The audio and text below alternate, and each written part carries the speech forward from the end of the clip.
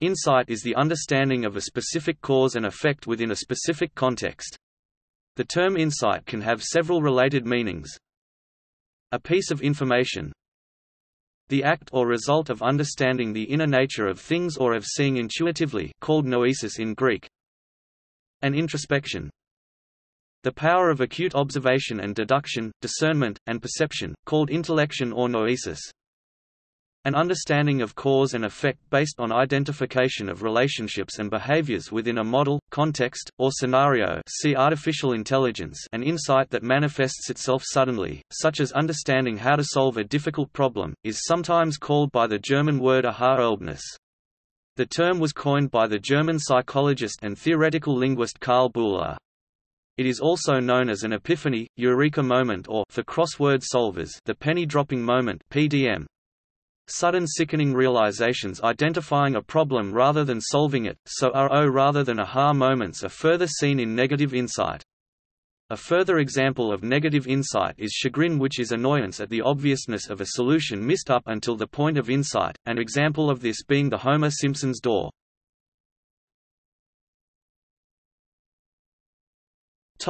Psychology.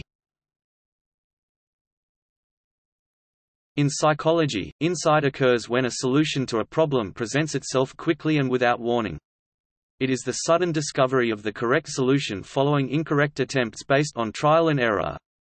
Solutions via insight have been proven to be more accurate than non-insight solutions. Insight was first studied by Gestalt psychology in the early part of the 20th century, during the search for an alternative to associationism and the associationistic view of learning. Some proposed potential mechanisms for insight include, suddenly seeing the problem in a new way, connecting the problem to another relevant problem-solution pair, releasing past experiences that are blocking the solution, or seeing problem in a larger, coherent context.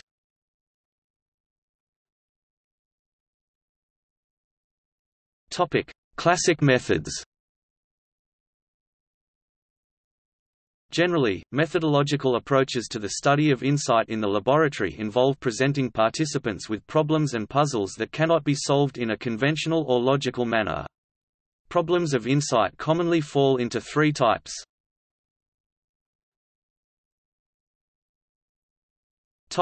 Breaking functional fixedness.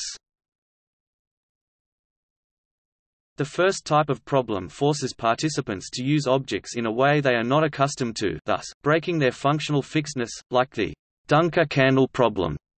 In the Dunker candle problem, individuals are given matches and a box of tacks and asked to find a way to attach a candle to the wall to light the room. The solution requires the participants to empty the box of tacks, set the candle inside the box, tack the box to the wall, and light the candle with the matches.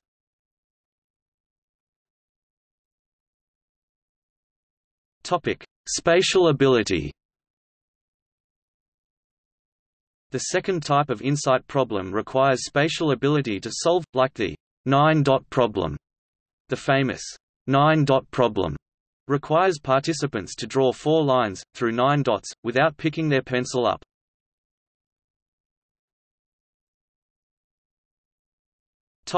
Using verbal ability.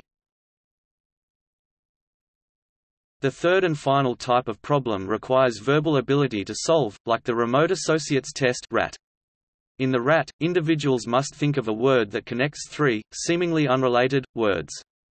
RAT are often used in experiments, because they can be solved both with and without insight.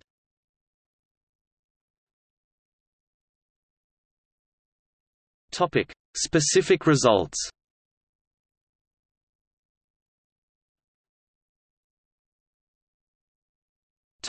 Versus non-insight problems. 2 clusters of problems, those solvable by insight and those not requiring insight to solve, have been observed. An individual's cognitive flexibility, fluency, and vocabulary ability are predictive of performance on insight problems, but not on non-insight problems. In contrast, fluid intelligence is mildly predictive of performance on non-insight problems, but not on insight problems. More recent research suggests that rather than insight versus search, that the subjective feeling of insight varies, with some solutions experienced with a stronger feeling of aha than others.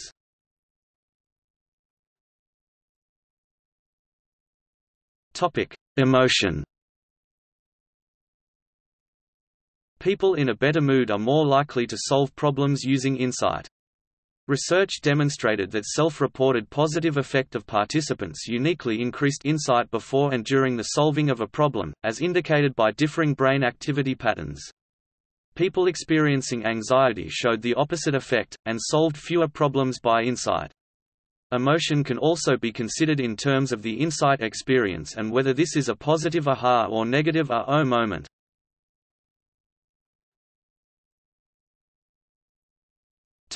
Incubation. Using a geometric and spatial insight problem, it was found that providing participants with breaks improved their performance as compared to participants who did not receive a break. However, the length of incubation between problems did not matter.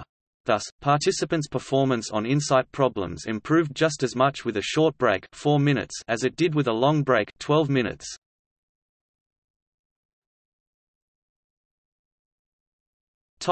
Sleep. Research has shown sleep to help produce insight. Individuals were initially trained on insight problems. Following training, one group was tested on the insight problems after sleeping for 8 hours at night, one group was tested after staying awake all night, and one group was tested after staying awake all day. Those that slept performed twice as well on the insight problems than those who stayed awake.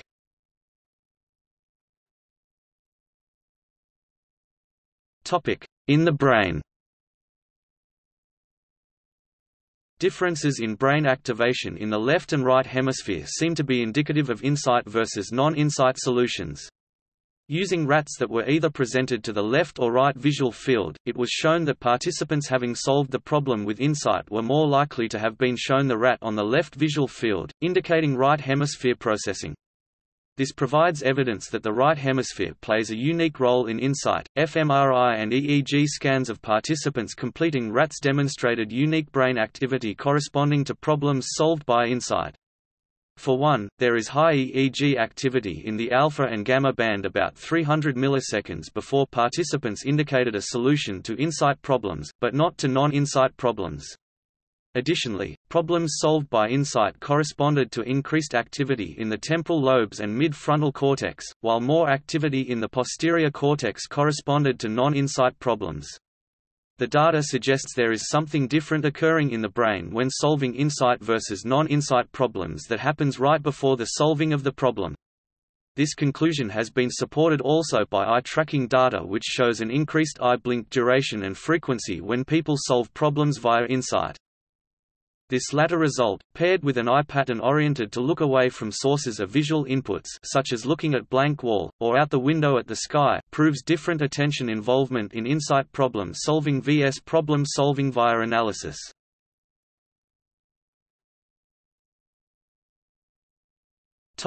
Group insight. It was found that groups typically perform better on insight problems in the form of rebus puzzles with either helpful or unhelpful clues than individuals. Additionally, while incubation improves insight performance for individuals, it improves insight performance for groups even more. Thus, after a 15-minute break, individual performance improved for the rebus puzzles with unhelpful clues, and group performance improved for rebus puzzles with both unhelpful and helpful clues.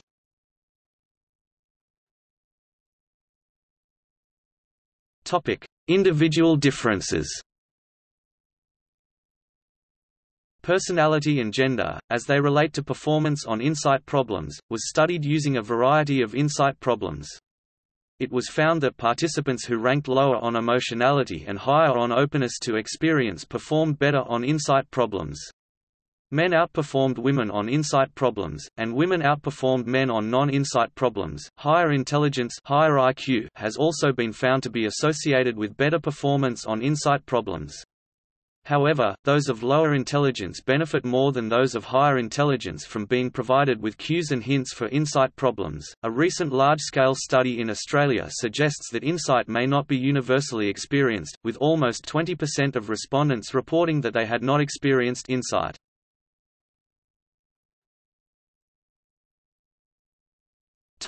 Metacognition. Individuals are poorer at predicting their own metacognition for insight problems, than for non-insight problems. Individuals were asked to indicate how hot or cold to a solution they felt. Generally, they were able to predict this fairly well for non-insight problems, but not for insight problems. This provides evidence for the suddenness involved during insight.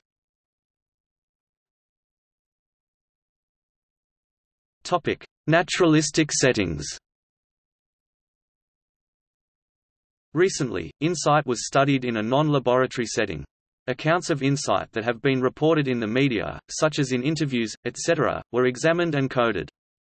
It was found that insights that occur in the field are typically reported to be associated with a sudden change in understanding, and with seeing connections and contradictions in the problem. It was also found that insight in nature differed from insight in the laboratory. For example, insight in nature was often rather gradual, not sudden, and incubation was not as important. Other studies used online questionnaires to further explore insight outside of the laboratory, verifying the notion that insight often happens in situations such as in the shower, echoing the idea that creative ideas occur in situations where divergent thought is more likely, sometimes called the 3 Bs of creativity: in bed, on the bus, or in the bath.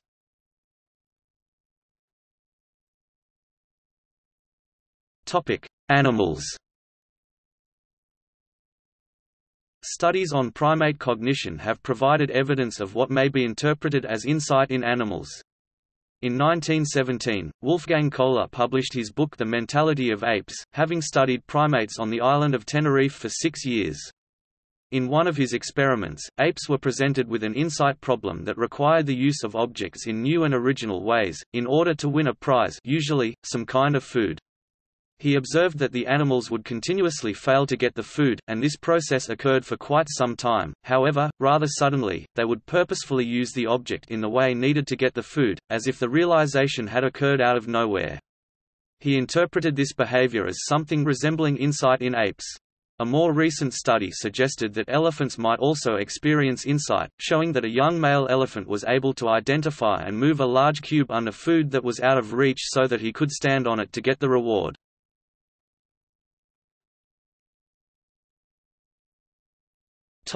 Theories.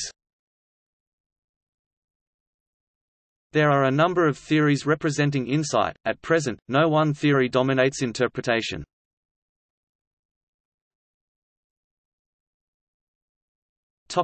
Dual process theory.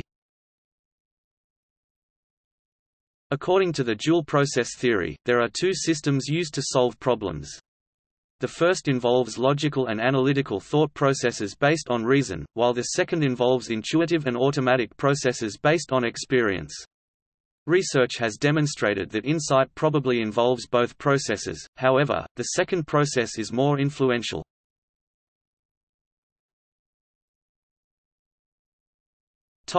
Three-process theory. According to the three-process theory, intelligence plays a large role in insight. Specifically, insight involves 3 different processes: selective encoding, combination, and comparison, which require intelligence to apply to problems. Selective encoding is the process of focusing attention on ideas relevant to a solution, while ignoring features that are irrelevant. Selective combination is the process of combining the information previously deemed relevant.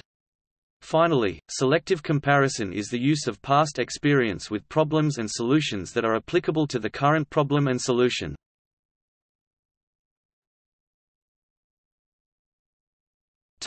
Four-stage model. According to the four-stage model of insight, there are 4 stages to problem solving. First, the individual prepares to solve a problem. Second, the individual incubates on the problem, which encompasses trial and error, etc. Third, the insight occurs, and the solution is illuminated. Finally, the verification of the solution to the problem is experienced. Since this model was proposed, other similar models have been explored that contain 2 or 3 similar stages.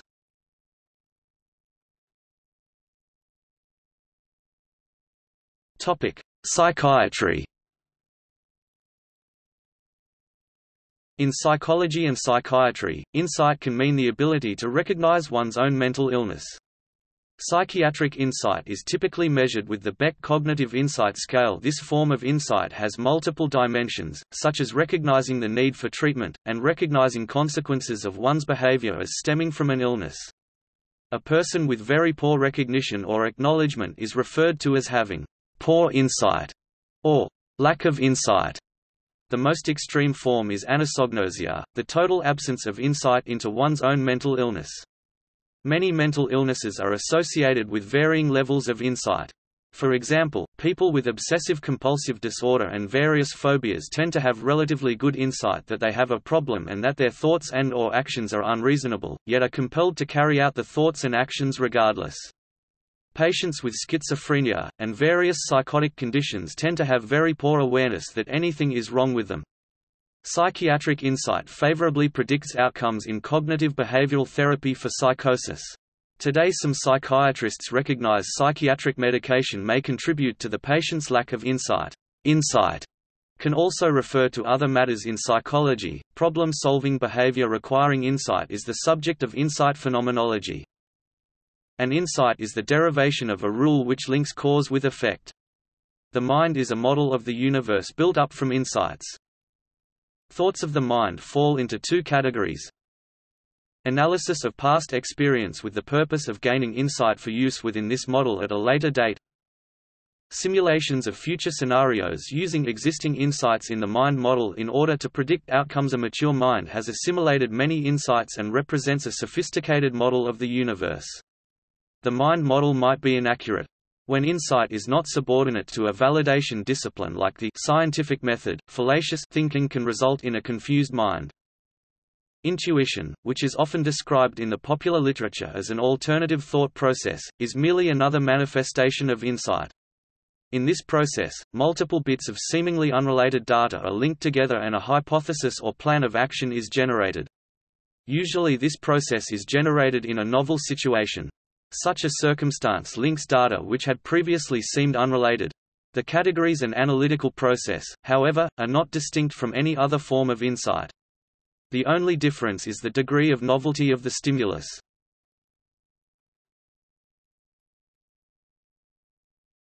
Topic: Spirituality.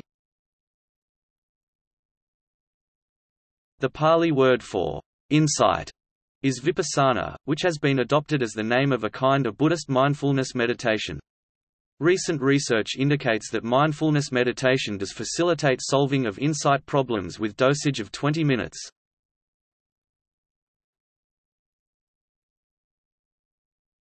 Topic: Marketing.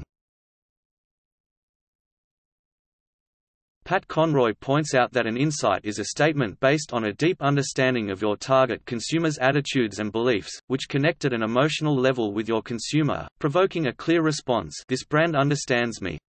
That is exactly how I feel." Even if they've never thought about it quite like that, which, when leveraged, has the power to change consumer behavior.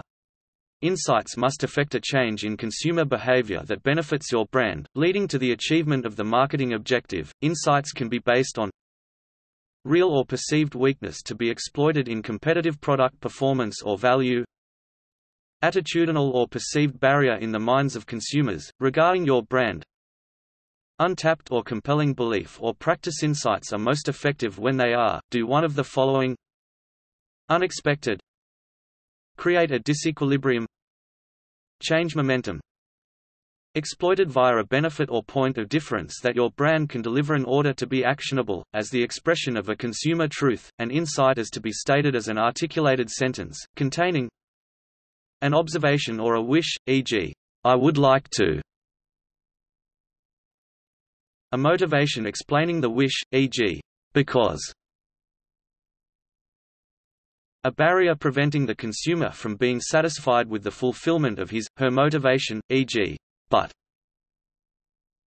The gap between the second and the third term offers a tension, which constitutes a potential for a brand. Like there are concept writers for copies, there are insight writers. In technical terminology of insight in market research is the understanding of local market by referring different source of information such as quantitative research and qualitative research proving for the consumer's insight.